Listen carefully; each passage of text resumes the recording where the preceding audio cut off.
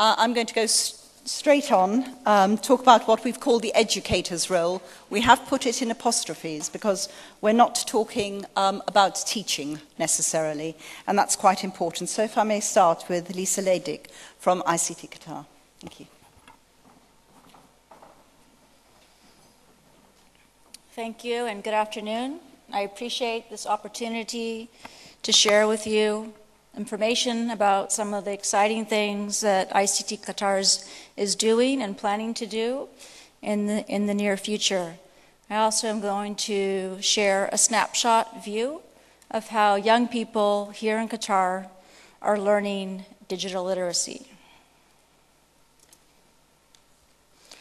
So first of all, what does digital literacy mean? I think we've heard from many speakers today that it varies. There's no one all-encompassing definition. Depends on the situation, depends on the country. So what does it mean to us, ictQATAR? How does it shape our programs and our projects, our policies and our strategies? So we have three main drivers. The first is tech know-how. People need to know how to use the latest technologies that are on the marketplace. They need to use the phone to keep in touch with their friends, the computer to do their job well. Also, when they go home at night, they need to use the TV and the remote to relax from a long day of work.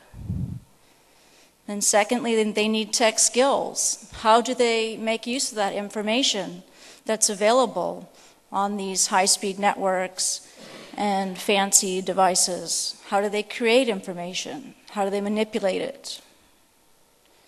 And also, how do they keep safe online? How do they keep their children safe? How do they make sure people are not getting into their bank account when they purchase something online? How do they make sure that their children are not getting involved in situations that they're not ready for? And finally, they need to be tech savvy. So people need skills, they need digital literacy, e-skills, but they also need the confidence and the aptitude to keep on learning. So I asked a few of my friends here in Qatar who are teachers, who are actually teaching ICT in schools, to survey some young students and find out, how are they becoming digitally literate. So 2 teachers surveyed 50 students ages 5 through 8. And the first question was, who taught you how to use a computer? And we found out that the students felt 57% of the responses, they said that their parents taught them how to use a computer. And I think a lot of you can relate to this. If you have young children, they see you on the computer, they come and try to pounce on the keyboard and try to find out, what are you doing? They want to be part of what you're doing. Interesting also is that 28% said that they taught themselves how to use the computer. This is ages 5 through 8, feel that they are teaching themselves, which is very impressive. Next question was, who taught you how to use a cell phone or a PDA? Again, the answer was overwhelmingly that their parents taught them, or their friends, or a few said they taught themselves.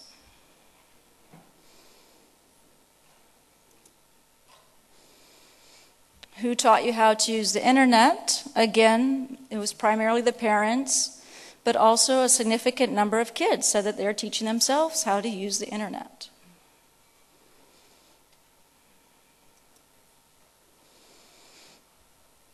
And then we also asked them if they have taught anyone how to use any of these new digital media devices. I think we've all experienced this, that yes, kids are also teaching us something. They're teaching their grandparents or their parents or their siblings. I know that my own parents are becoming so adept with the help of their grandchildren that I recently got a request from my mother to join my Facebook. Not really where I want her, but she's already figured out that's where the action is. Then we asked them, where do they use the internet the most? and the majority of them said they use the internet at home. So that information isn't surprising when we consider the statistics that ictQATAR gathered last year through its landscape report. So although the percentage of schools and homes is almost equal in terms of broadband connectivity, most of the PCs in schools are still not connected to the internet. So it makes sense that kids will be learning these skills at home where they have easy access to the internet and PCs.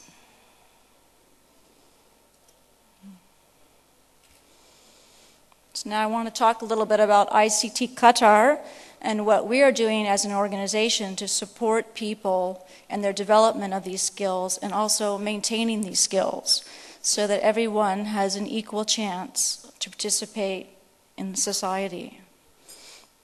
So we're looking at 3 key drivers: technology, which is the connectivity to the networks as well as access to the tools, making sure that the information is available that people can use and that they want, and then also helping people build that confidence to keep on learning. So in terms of ICT infrastructure, ictQATAR is working with the private sector and service providers to come up with a plan to help drive the rollout of high-speed, ultra-high-speed internet, broadband throughout the country.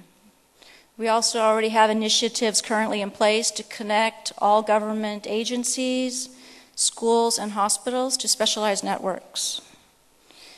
And we have wireless hotspots along the Corniche, and we're looking at other areas where the public can easily access high-speed internet services.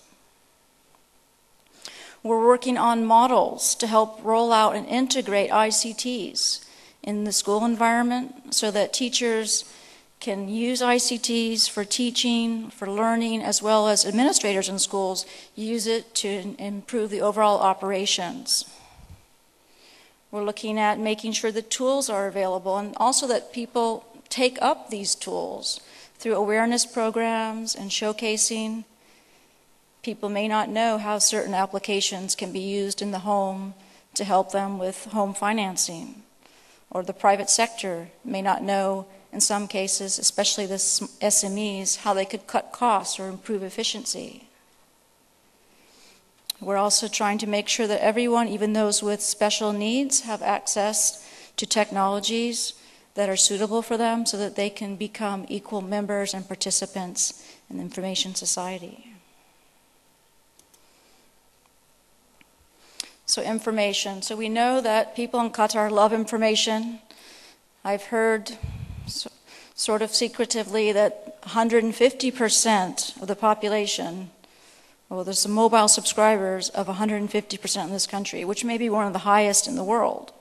And that indicates that people have more than one mobile phone. They have more than one mobile subscription. Maybe they have subscriptions with 2 providers, since we have 2 providers. They might have a prepaid. They may have a contract service. People like to communicate here in Qatar. So we know that people like information. So our role is to help make sure that information is usable and that people can access it easily and quickly. So we are looking at how we can improve the current government portal we have. It's called Ukumi, bringing on new services, making the formats easier so that people can uptake and use these services. We also have plans for an e-participation portal. People can express themselves and their views, share what they think about government and how they can address some of the issues that government is talking about. We also are thinking of incentives to get young people to create their own media which is indigenous to Qatar and to the Arab world.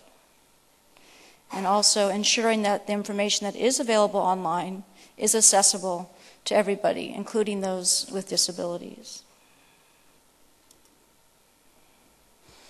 And finally, we'd like to think that we can help people get that attitude and confidence to keep on learning and developing skills as needed. So we're looking at how can we build confidence through specific training programs designed for private sector, government healthcare, so that people who may already have skills continue to keep their skills up to date in ICTs and continue to be valuable members of the workforce. So we'd like to inspire trust in the population to make sure that they do use the internet, so that giving them assurance that it is safe and secure, that their transactions will not be overtaken by criminals, people will not be getting into their bank accounts, as well as awareness issues on what they can do to keep themselves safe online. We're also looking at, we have an e-learning portal which is currently available for government workers. It offers over 1,000 online courses addressing all types of skills, both individual and skills that are pertinent for the workforce. Thinking about how can we bring this out so that other groups of society can benefit from this learning tool. And finally, encouraging people to take risks, trying to develop a culture here in Qatar where local people develop or become innovators and ICT entrepreneurs. Thank you.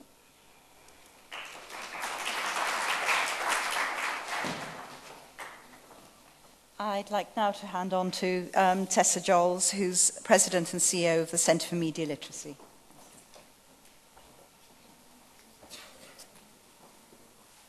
Well, first, let me thank all of you for the warm welcome here. Certainly hearing the presentations, I feel that we all have a lot in common in terms of the kinds of issues we're addressing, the kinds of concerns we have, and also our passion in really helping to solve these problems. Not only do we have a lot in common, but as I've observed young people around the city here, they have a lot in common as well. At the center, we often call teenagers screenagers because they spend so much time in front of the screen and they seem to have a lot more in common with each other than they even do with their parents at times. So we want to take a look at the formal education system here and the kinds of system that our children are going into every day. And I thought it might be useful to look at what that current system is. First of all, there's a value in the current system that access to information is scarce. And so it's based on the old print model where you had to get a book or you had to get face-to-face instruction. And we all know that those times have passed, but nevertheless, that is the way information is conveyed. And there's also an assumption in the present system that access to adults by children is plentiful. And so I know we heard some references this morning about how when children go home, you know, they're behind their device. And there aren't adults inside the device. But nevertheless, our system, our formal education system, assumes that adults are plentiful in children's lives and that adults are providing screening and filtering for the kids in terms of getting information and making meaning from information. Also, there's a value that content knowledge is something that's transmitted to children and not more interactivity. Subjects in schools are isolated disciplines, so there's math, there's science, there's history. There are all kinds of different subjects, but they work in isolation from each other. And finally, learning is contained. I mean, after all, that's what you go to school for, is to learn. Now, let's contrast that with digital systems and what they're based on. First of all, of course, we know access to information is plentiful. But access to adults is becoming more and more scarce. Children ages 8 to 18 are spending over 6.5 hours a day with media, an average of 53 hours per week. 53 hours per week without adults supervising, filtering. We also know that in today's world, it's learning how to learn that's really important. So process skills, learning how to access, analyze, evaluate, create, participate with information is really the key to skill building. Also, in today's world, the disciplines really need to be integrated for problem solving. So I like to think of a teacher I know recently who gave her children a project of designing a parking lot for their school. And so the children needed to have geometry, they needed their mathematics, they needed communication skills to build their case and write a report for their school board. And so they were really tackling a specific problem from the point of view of many disciplines, integrating those disciplines toward the goal of solving the problem. And finally, in today's world, learning is universal. It's not contained. Learning doesn't stop, and you saw from the survey that Lisa shared that much learning happens at home or certainly outside the classroom. Now, in navigating the global village, where do we want children to wind up? What's the end goal? I think it's important to start with the end goal in mind. We like to say that we want students to be efficient managers of information. We want them to be wise consumers. We want them to really understand how the consumer society works globally. We want them to be responsible producers, and we want them to be active and effective participants and citizens. And so Hesse referred this morning to critical thinking skills. Critical thinking is fundamental to all of these particular characteristics of the new global citizen. I apologize for my slides. They looked okay on my computer, but technology, so sorry about that. But anyway, okay, so how do we get there? How do we get this type of new global citizen? Well, first of all, we need to have appropriate curriculum and assessment systems. These systems need to be open to the world. We need our children to have access to the best teachers in the world. And with today's technology, that's very possible. Education needs to be more collaborative, more teamwork. And yet, because of the power of technology, learning can be a lot more individualized so that children can proceed at their own pace. They don't have to be lockstep with each other and just going at the pace of the group. Also, timely information is definitely possible to have in today's world. No longer are we bound by textbooks that take years to produce and that are outdated by the time that they come into the hands of our children. So this print-based world of education is definitely changing, needs to change, and can change even today. We need curriculum that's modular and interchangeable. Curriculum today doesn't have to be as linear as curriculum has been in the past because we have this wealth of information available to us. And so new ways of developing curriculum really need to be looked at. Assessments can be student involved. It doesn't all depend on the teacher because the teacher's role has really changed a lot in that the teacher is more of a guide on how to acquire knowledge rather than being the person who just dumps data into someone else's head. Research-validated frameworks are really a key to the new educational landscape because today we're really helping students learn how to sift information. And again, we're not into dumping information. So we need frameworks to help us sift appropriately. And finally, we need curriculum that's measurable, that's scalable, that's tech-friendly. And again, when you think about the way most education happens in the classroom today, that really isn't true. Okay, what about the teacher, professional development? We can't really expect a teacher to be able to deliver this new kind of education unless they have experience with it themselves. So professional development is absolutely essential for success.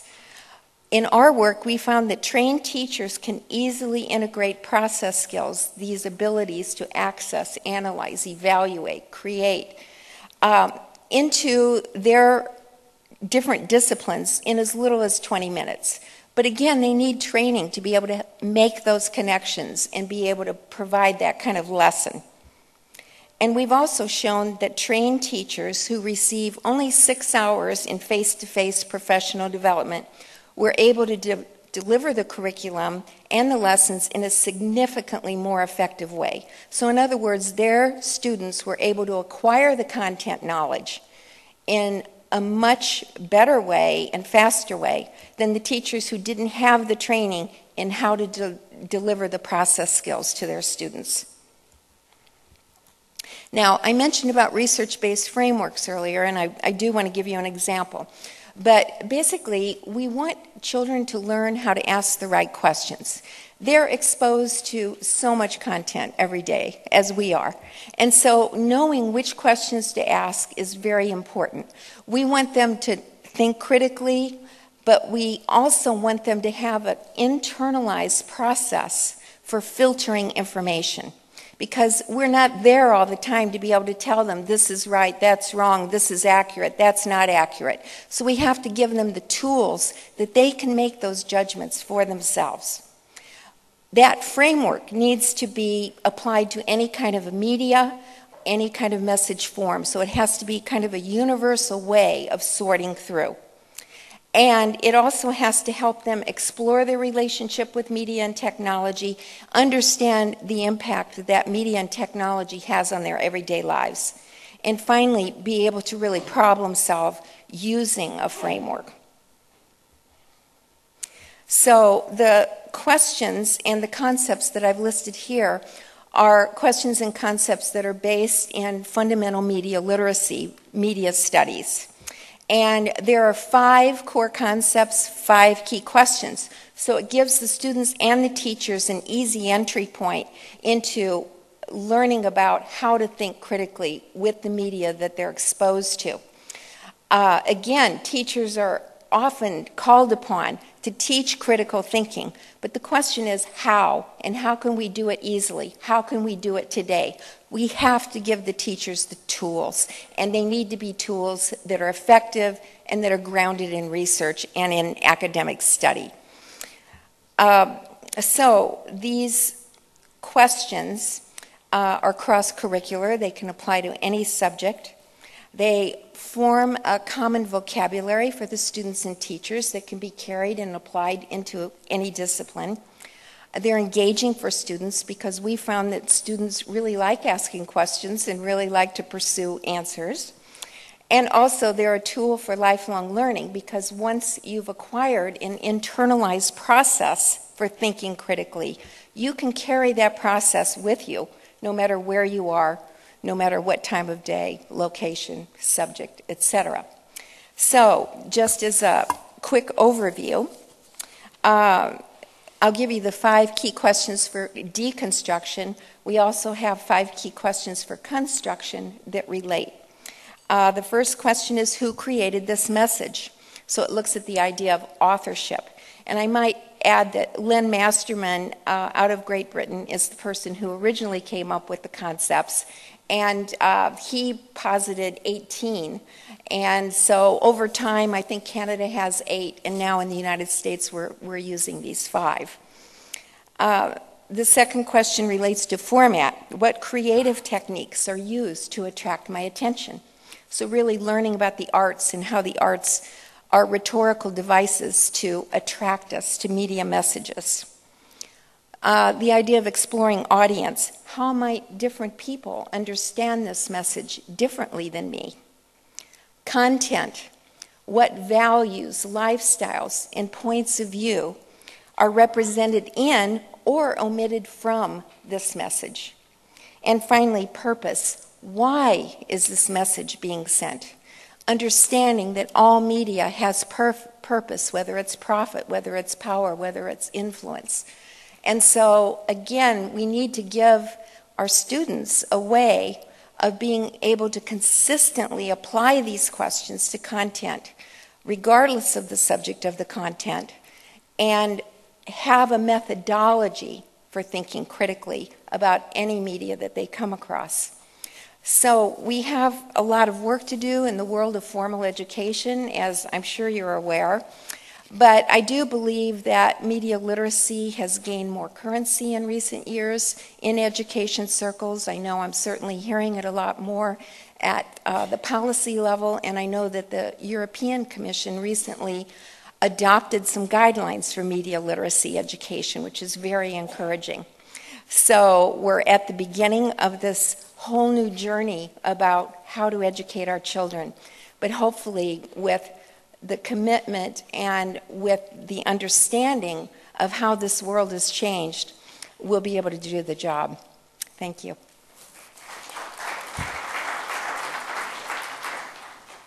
Thank you very much. And may I now hand over to Paolo Celot.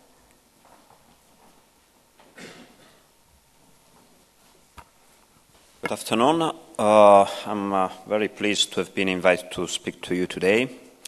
Very pleased also because over there it's very cold. I think that the air conditioning should be adjusted.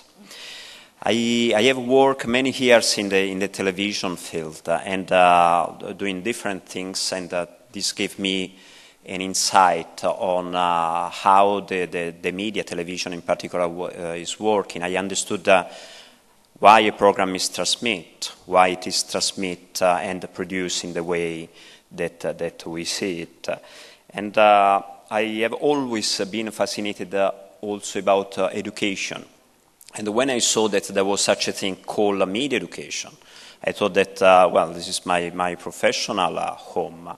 And I started to do these things. I started to attend to conferences. And I noticed that there were two kinds of people that were attending those conferences. One were the academicians, the researcher, the professor in a broad term. They are generally very, very rigorous. They focus on the problem. They are rather than on the solution, I would say. Then there were other conferences in which media professionals were present, and the media professionals have other issues to solve. Generally, they have to ask for a permission to attend the conference. They have managing responsibilities. The academicians, they are not accountable to anyone, I would say. And this is not the case for media professionals. And the media, the people that I have encountered in the media field, they usually work for companies. The aim of a company is to make profit, and their priority is not legitimately public interest. Now, I work I'm the Secretary General of EAVI, that is a no-profit civil society organization, and I like more to speak about citizens rather than consumers. That is how the companies see their clients. The condition of a citizen is much more satisfactory than the one of the consumer. The consumer refers only to the market aspect, why citizens as a broad approach the social, cultural, and economical aspects. And this is one of the reasons why I'm pleased to be here, because these two worlds, the education and the media worlds, they are inextricably linked each other. And you have read and heard dozens of times that we are now in the information society, meaning that the creation and diffusion of information is key, is for the activity, economic, political, and cultural activities. Now, whereas the information society, I think that before was called the information highway, it's a popular term. I think that it is quite deceptive, and I think that it should be. We are rather in a media society with the omnipresence of media, but the key issue is how to transform information into knowledge, and it is clear that media play a very important educational role.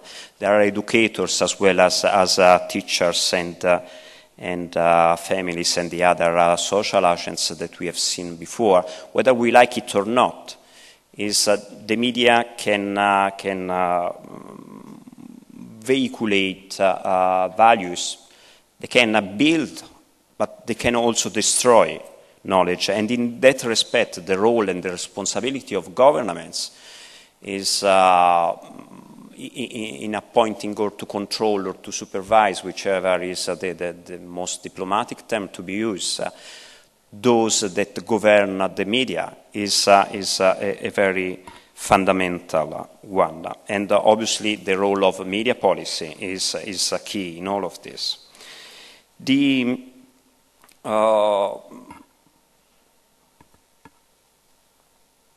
information society has two terms. In fact, the first one is information, but the second one that is a bit neglected nowadays is society.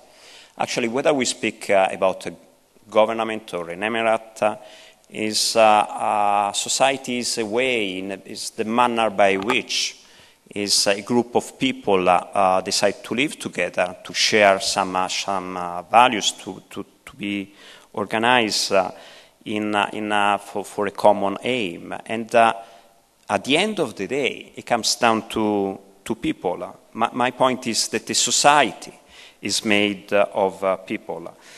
I don't know whether you have read, there are quite a number of books that have been present today. Little Prince is one of the best-selling books in history, I think. Is the story of a little prince that is coming from the space and is telling his story to the author of the book. And is in one of his journey, he tells about a planet that he has visited where there was a king, and this king was very powerful, but he had no citizens to govern upon, and therefore he was very, very sad. And